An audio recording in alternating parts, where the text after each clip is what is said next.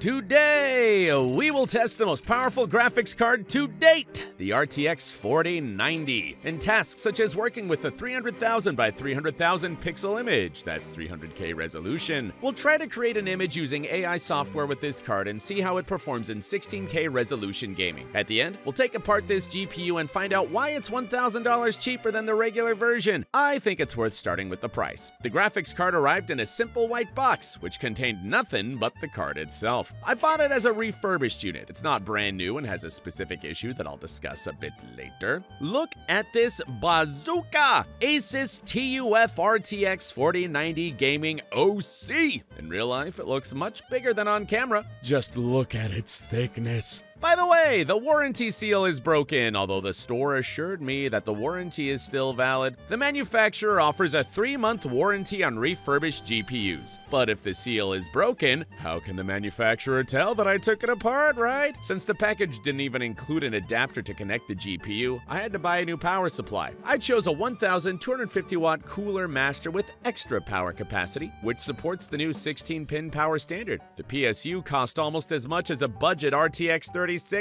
Let's install the card in the PC and see what it's capable of. I remember that some users had issues with these fancy new connectors overheating because the cable was not connected properly. I must say the connector itself looks less reliable and more fragile compared to the standard 8-pin connector. It even wobbles slightly when you touch it. I think I've figured out why this graphics card was sold as refurbished. One reason is the sound.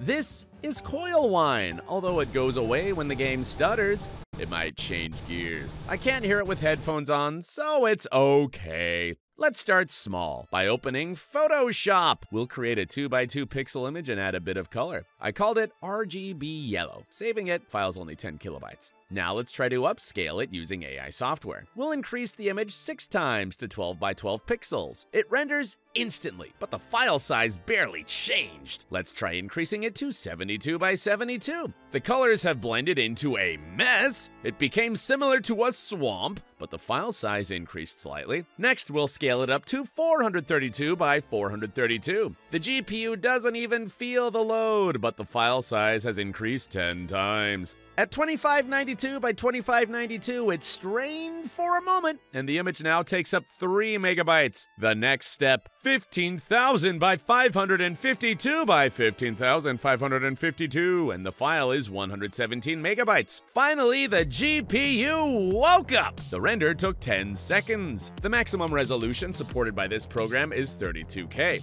RAM usage spiked, and the render took 2 minutes and 40 seconds. The file size reached half a gigabyte. Now, it's time for truly large resolutions, and for that, we'll need Photoshop. By the way, did you know that there are cameras in the world that capture images in 300K resolution? Usually, they photograph space, as far as I know. Well, let's start small. We'll create a 100,000 by 100,000 pixel canvas in 8-bit format so that it doesn't take up too much disk space. Photoshop generates such images instantly. Let's try drawing something. The brush has a slight delay, but overall it works fine. Now let's try adding an object to the image. Here's a 2K image on a 100K canvas. Now let's scale it up to 100K. Moving the image has a bit of lag, but it's not too frustrating yet. However, the transforming place document process takes about a minute. The GPU is hardly loaded. Only about 20% is used, mostly for recording this video. As I've noticed, the main load is on the RAM. Let's try saving the image. Saving took 12 minutes! And the file is 28 gigabytes on the disk. Now let's reload it in Photoshop.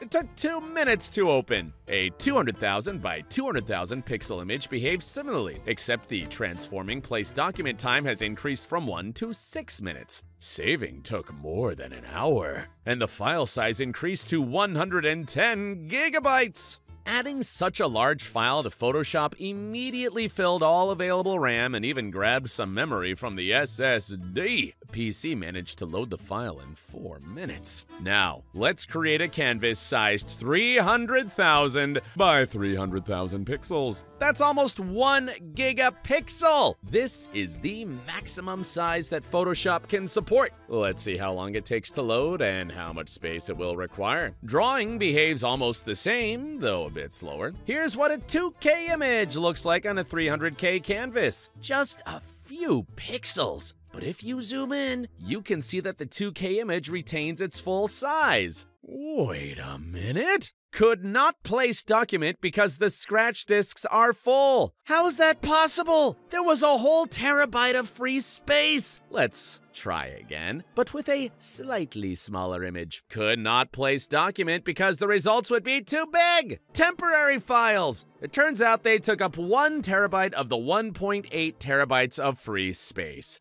I certainly didn't expect that temporary files for a 300K pixel image would take up so much SSD space. Apparently, I'm limited by the amount of RAM and SSD capacity for such tasks. I simply don't have enough space to save such an image on my PC. And even if I did, saving it would take over 10 hours. Conclusion, GPU power doesn't matter in this case. You need lots and lots of RAM and SSD space. And patience to wait for it to save. Now it's time to dive into 16K gaming on this card. Here we will definitely see its maximum capabilities. The maximum native resolution supported by this GPU through DisplayPort is 8K. You may ask, how am I going to run 16K on it? I'll go even further. I don't even have an 8K monitor. All I have is a 2K gaming monitor. But NVIDIA drivers have DSR technology, which allows the graphics card to render a resolution higher than the native resolution of the monitor. Officially, it can double the resolution. That is still not enough for our needs, but there's a program called Custom DSR Tool that allows you to set any resolution up to a maximum of 16K. Now,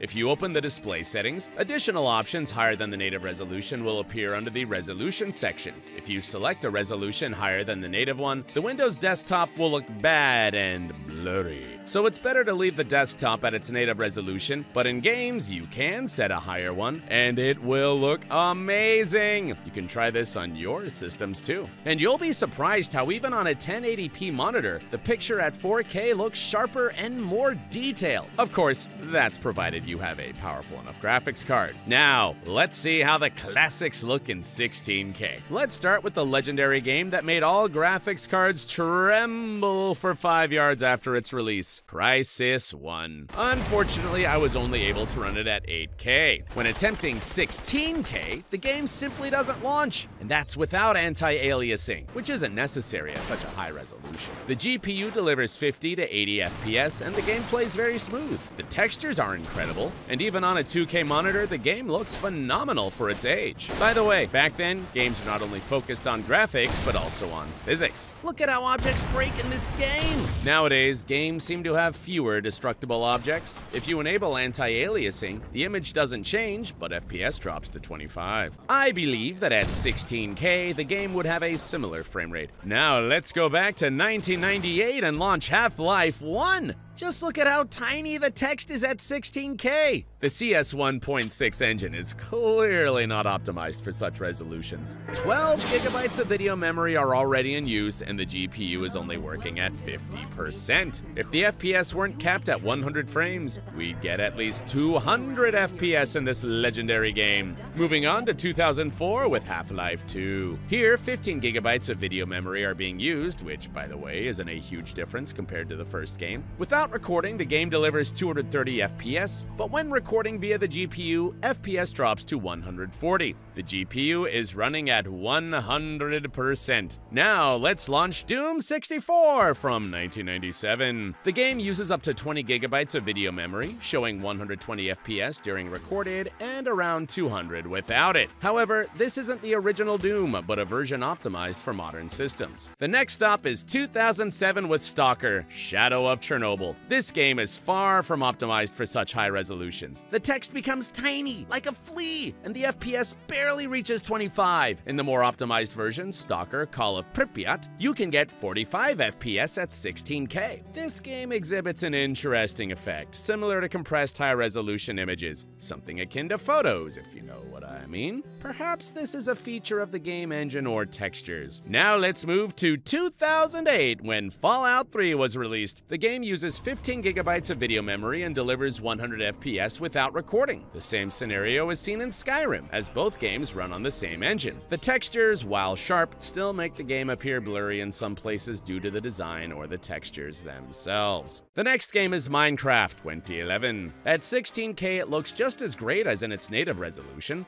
However, it uses a record 18 gigabytes of video memory. FPS remains high and comfortable for playing. Unfortunately, I don't have Left 4 Dead from 2008, but I do have the second part, which runs smoothly at 60 FPS and 16K. Call of Duty Modern Warfare from 2007, I recorded with the camera because the GeForce Experience didn't want to capture it. The camera records in 5.9K resolution at 30 FPS, so you'll actually see better detail than when recording directly on the PC. I even rendered the video in 8K. Don't forget to mention that you're watching this video in 144p. Playing Call of Duty isn't very comfortable, as the FPS fluctuates between 30 and 80 frames. I love this Desert Eagle. You can feel its power both in the first mission when you're shot at with it, and when you're killed by it. Crysis 2 at this resolution looks worse than the first game and is almost unplayable, as you can see. Wait, I forgot that I tested the first Crysis in 8K, where the game showed 35 to 40 FPS, but Crysis 3, with the same FPS numbers, 6 and 16K and 30 and 8K,